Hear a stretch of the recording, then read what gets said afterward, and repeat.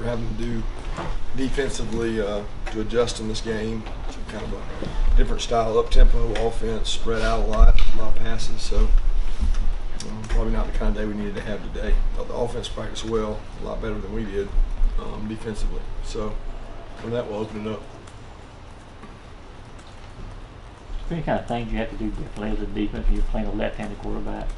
Not really. I mean, his blind side's an opposite side, so there's some pressures you might run to the back side of his arm rather than the front side of his vision, which would be different than the right-hander, but nothing that we're really doing. Obviously, know you guys want players to take it week to week, but I wanted to see if anything similar about Middle Tennessee and maybe what you'll face next week against Missouri. No, not at all. I mean, to be honest with you, I don't honestly know because I don't know a whole lot about what Missouri's doing. I know what they've done in the past, but they've got a new coordinator, so right. I hadn't had the opportunity to watch much of Missouri's tape. So we're concerned with Middle Tennessee, and they've got a good football team, good system. I respect for Coach Stock and Tony Franklin. They do a good job. So it's a very different offense than we faced. Coach, you talked about how leaders emerge as you go out throughout the season. Do you see Natrez Patrick as a guy that could emerge into one of those vocal leaders in the defense? Yeah, Natrez is a vocal leader. I mean, he's been a vocal leader for 2 years now. I mean, he's a kid that loves the game, passionate about it. Similar to Led in that he practices really hard and not afraid to speak up. He doesn't worry what other people think about him and things like that. So he's done a good job commanding respect from his teammates as far as the way he practices. Juwan kind of has that going for him too. Yeah. Is he kind of taking a bigger kind of leader of the front seven or even the defense kind of? Yeah, I would say definitely the linebacker unit. He's probably the hardest practicing kid on our total defense. So he gets immediate respect from the way he practices, and he is a vocal leader. He's taking much more of a leadership role. It's important to Juwan to do that. Juwan and Keon are two guys that kind of come to mind. I'm sure there are others that sat around and kind of bided their time and all of a sudden playing key roles for the defense. How does that make you feel as a coach when you kind of see that for guys waiting around and then bam, their opportunity comes up? Hard work pays off. You know, I mean, I think this is the defense that the system allows you. Once you know it and you have confidence in the system and you understand it, you can use the tools in the defensive system to help you be able to play. It's not a system that says just because you're the best athlete, you go out there and play. You got to understand what offenses are trying to do to you and how you can use the call we give you to help yourself.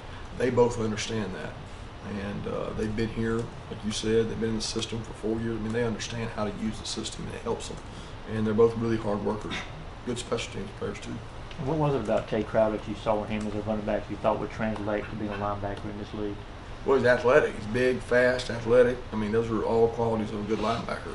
And we were pretty deep at back at the time. I think he could have been a good running back. I don't know if he'd have been like the guys we had, but he had an opportunity to come over. And when you play space teams all the time, you want space players. And that's where Tay's probably at his best, is change direction. He's a former receiver from high school, and he fits the mold of being able to run with backs and tight ends.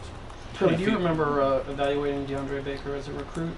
And when you got here, he hadn't played that much. What did you think you had with him?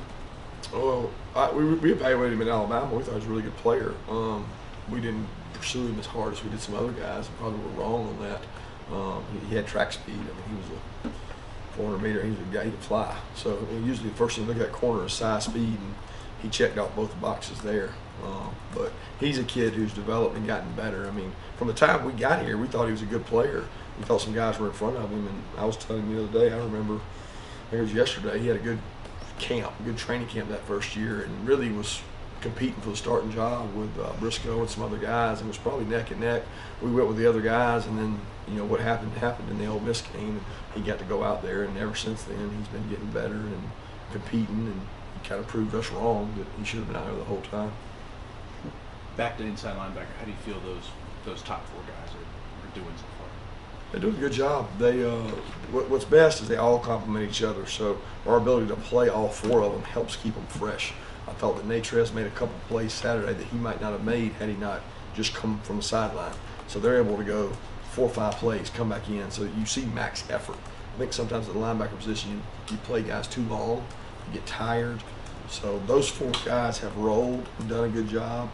Channing, Tyndall, and Quay are coming on. As they learn it, they're going to be able to help us because they're probably both a little more explosive and quick twitch and faster. They're just still learning and learning the defense, and that's important for them. The other four know what to do really well, and they continue to do well, and they put us in the right call. And I appreciate how they practice. They practice really hard. Coach, kind of to ask sort of a bigger picture question on the work that you've done as a coach here through in your third year now. I mean, I was watching you out there practice today, and there's that same type of fiery mentality regardless of the opponent that y'all face, and you know, you've been able to preach the whole thing about the standard every week, and so I was just wondering, like, where does that fire and that intentionality come from, and is the passion you have for the job you have at Georgia, does that kind of lead that on for you? I think it's just wanting to be the best. I mean, for me, it's always been a passion to coach, and if you're going to do something, I'm all in. Whatever I do, it doesn't matter if it's golf, checkers, or football. I mean, I just think it's important that if you're going to spend the time that we spend, the time I spend away from my family, my kids, and not getting to be around them, and I know our coaching staff would feel the same way, that you want to give all you got. And I want these players to see day in and day out that if they really try hard and they really demand a lot of themselves, they can be successful in life. And I don't know that some of them realize the hard work they actually do. What they do while they're at Georgia as players is much harder than what they'll do in the real world. I mean, they got to get up and go to class, work all day, go to workouts, do football, and then they get a 9-to-5 job. Sometimes they think that's a little bit easier, but I want them to be able to say that our coaching staff set an example of giving them everything they had every day. So that's what's important to me. Seen John Theus out there working with you guys a little bit. What's his official role, and how did that come about? I know he retired from the NFL, but how did it come about? Did he reach out to you, you to him? How did that work? Well, he finished up his career, and he's back graduating, so he's a undergraduate student assistant. Very similar to what Butler was, very similar to what Nick Williams has been, a lot of those guys are. And when we found out he was coming back and retired, we reached out to him, and I think at first he just kind of said, I'm going to go to school and not do that. But then he came over and talked to Sam and visited with us, and he does what he can, and he's a very limited role, but he's really good for those players because he's been there, done that, he's played at a high level. I think he's really good for our players to be around a guy that's been successful in this league, who's also gone on to play in the next league. So he's been a big asset for us. I appreciate him doing it because he doesn't have to. Coach, how do you feel about your interior defensive line guys? Julian Rochester and Tyler Clark specifically seem to be getting a lot of work in there. And they've done a good job. We've got to get better. We've got to get more explosive. We've got to play better defensively as a whole unit. Those guys are playing really hard. I thought Tyler made some really good plays early on Saturday, and it gets tough sometimes because of the way we rush the quarterback. It's not easy to go get sacks all the time. We don't just cut guys loose because of the way we play in the secondary. We're a little bit different style than most people. But those kids work hard, practice hard, and we've really got a committee there. We've got some big bodies, but we have a lot of guys who play. We play 8 or 9 guys up front to keep them fresh, keep them rushing hard. And Tyler and Julian are kind of the leaders of that group, and I've been pleased with the way they work. Led better as well. Unsung guy, I think, in that group is like a guy like David Marshall. Yeah. I mean, he's played so many snaps for you guys. It doesn't even seem like to us sometimes like he has a defined role necessarily. It seems like he does so much different stuff for you guys. What is it that you think that allows him to kind of flash on the field like he seems to do all the time? Strength. He's powerful.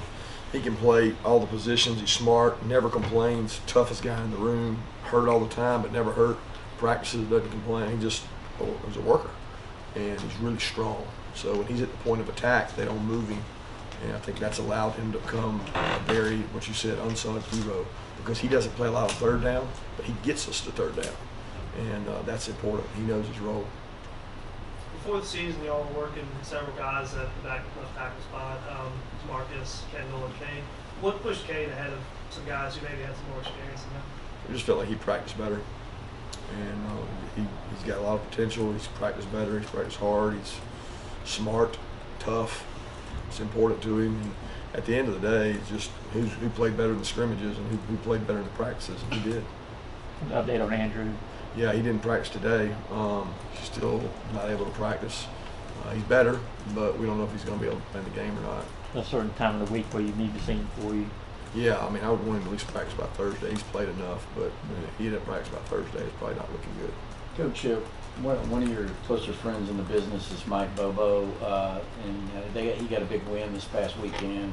Seen him limp around out there. He's still hurting from being in the hospital. I know you guys are close. I'm wondering if you've been able to talk to him. Did you catch that win? And just your feelings about what you're seeing him go through this season, the little time he had. I texted him. I told him, you better never count a Bobo out. I've been in many battles with him, against him, and with him, and lifelong friends growing up right down the road from each other, and to see what he's endured and his family's endured, it's been amazing. To go through 2 losses like he had, and then to come back and beat an SEC opponent when at some point in the game they were 99% probable to lose by the ESPN stats, and he comes back and wins, and then to see him with his dad afterwards and get to see him hug his son, that's just really what it's all about. And you don't ever count him out, I can promise you that. He's a great football coach and a really good person. Kirby, you guys aren't really like using a fullback now. Do you look at Nada and Warner as tight ends / H-backs? And it seems like you guys still get the same physical nature that a fullback position brings to the field. Yeah, it's different. I mean, call it what you want. Some people call it fullback, H-back, whatever. It's just whether you're 2-back, 1-back, what do you want to call it? I mean, that's what they do. I mean, they don't line up as fullbacks. They line up as H-backs or tight ends. So it's really a matter of semantics to me, because somebody's got to go block somebody. I like to have guys that can block people, play on special teams, catch balls, run patterns, and those guys sometimes do that better than just for fullbacks. You're a little more predictable with a fullback, I think. But those guys are playing hard, and Luke's coming on. And it's important for Luke to grow so we can get some depth, and John Fitzpatrick's getting better as well. I was going to ask you about Luke. Kind of what is he doing right now to get a little better? Well, he got to play the other day. He had some really good blocks and played physical. And he's just got to play. I mean, it's hard to get better sometimes until you play. And he's been able to play. And we took some time Monday for the guys that didn't get enough reps Saturday and let them go out and play. Just go play. And he's doing that. I think he's getting better. He's very powerful and can run. He's just not comfortable with everything we're doing this year. Have y'all stopped trying to get a fullback or classic fullback and kind of folding those responsibilities into the tight end going forward? I don't want to say we stopped. If we had one, it'd be great, but we're not investing scholarship in one right now because we're not a 2-back team.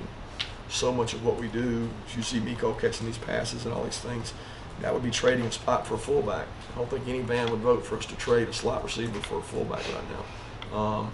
So we're just looking to be explosive, be dynamic, and we think that we can still be physical with tight ends and not necessarily having fullbacks. If a fullback comes along, falls into our hands, or a linebacker can play fullback, then we'd be all for it. But that's just not who we are right now. 2 more questions? Through a couple games, William Poole has been playing that primary coverage star role. What's been your evaluation of him thus far, as he seems to be around the ball a lot? He practices really hard, man. It's really important to Poole. He's a great kid, and he continues to learn and get better. But that's one of the spots, and many spots in secondary, we have to play better. We have to play at a higher level to be successful, to beat the teams we got to beat. And he's a grinder. I mean, he comes in every day to work, and I know he gets tired of me coaching him because I'm on him every day. Kind of a similar question with Tyson Campbell. What did you see from him on Saturday, and what are you trying to see more of from him in the game against Middle Tennessee? Confidence, just playing with more confidence and getting his hands on people. He didn't play bad the other day. He played as a good receiver, good quarterback, and gave up a big play at the end. And I think that he's a kid that's going to get better, and the only way he's going to get better is play. And we've said that over and over, that we got to go through some growing pains with these guys because we lost a lot of productive players in the secondary, and Tyson continues to work hard. Thanks. Okay.